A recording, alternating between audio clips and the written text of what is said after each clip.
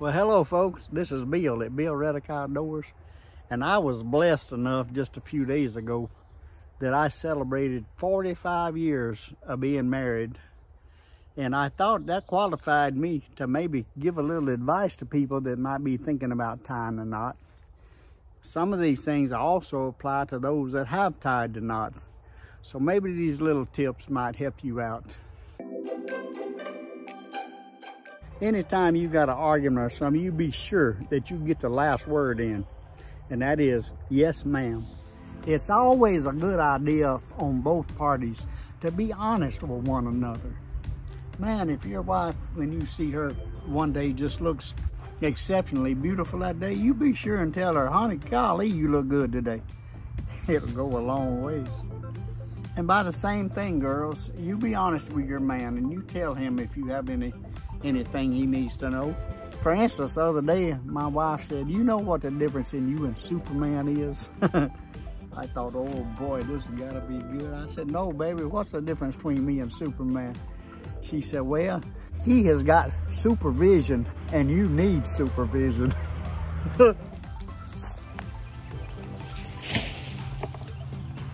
We had a little windstorm the other day and it blew down some limbs in the yard.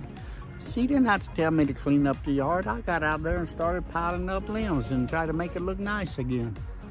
Don't wait for her to have to tell you to do something that needs doing. Now, the girls are pretty good at this. Girls, y'all get a thumbs up on that one, but I tell y'all, I was lucky. My wife, she's a gem. Golly, she takes care of everything. It's amazing what all she can do. But during the midst of all that, she still has time to think about us and our relationship. And she told me the other day that one of the key things was good communication between a couple. So I had been thinking about that, what she said about communication. And I decided that she was right. And so I wanted to tell her that I had thought about it. And I walked in the house the other day and she was at the desk paying bills or something. And I said, honey, you was right about that communication. And she said, don't talk to me right now. I have a hard time figuring things out sometimes.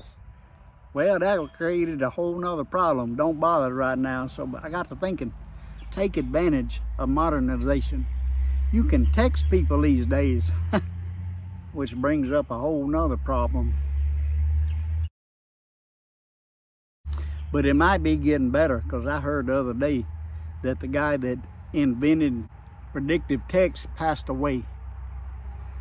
May he rest in peace. You know, that predictive text, I'm bad at text something and don't proofread it before I hit the send button. It makes me text stuff that I don't intend to.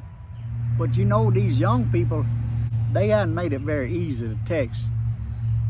They don't text words, they just text letters, and you're supposed to know what that means. I have a pretty big problem with figuring out what some of that stuff is. Miss Janice texted me the other day. I had texted and asked her a question about something, and she texted me back, and it said IDK. I didn't know what in the world that meant, but I don't know one thing. I got some grandkids, so I text them to find out what it meant. And I said, what does IDK mean? And they texted me back and said, I don't know. And I thought, my goodness, if they don't know, they don't nobody know. But I don't like it when people text all them letters instead of words. So when I text, I try to use the whole words, because it can be so confusing. And remember, my wife said one of the keys to a good relationship was communication. So I think you should be clear about your communication. Let me give you an example. The other day, my wife had gone off to work real early. She given a little time for me to get up and get my day started, and she texted me. It said, GM, hope you have a nice day. I texted her back, General Motors to you too. Seriously, folks, this is an important one. As much as you love one another and want to spend time together, you need your alone time too. So guys, grab your fishing pole and go to the water every chance you get, and give your ladies some time to themselves. That is, unless you like Captain John with small water charters Him and Miss Lindy fish together every day and they make it work.